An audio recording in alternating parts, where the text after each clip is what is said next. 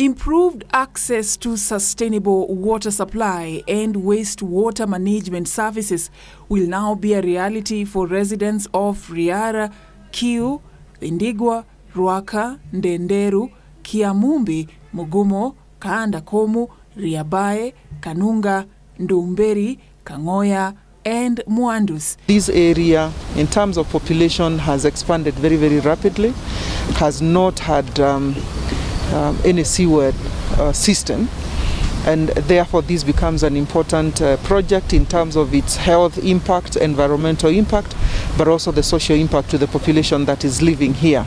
We are targeting 40,000, a population of 40,000 people. In Kiambu, we are estimating to serve about 60,000 people. And the three components of this project are targeting the highly springing up suburb areas.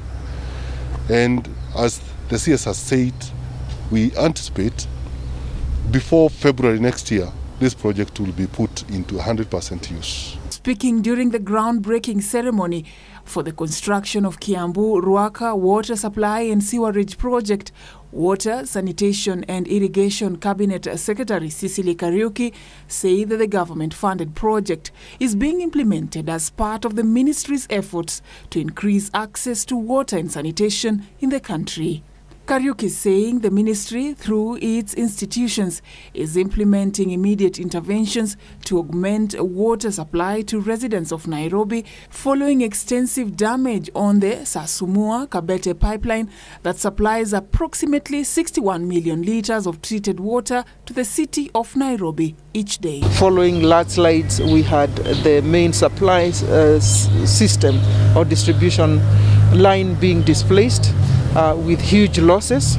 This supplies 20% of water into Nairobi, but the teams have moved in a very, very difficult terrain, in very, very bad weather, and they have commenced the work to be able to bring normalcy. It is estimated in the coming 10 to 14 days there will be normalcy in the Sasumua system, as to be able to then also complement the system, the other main system.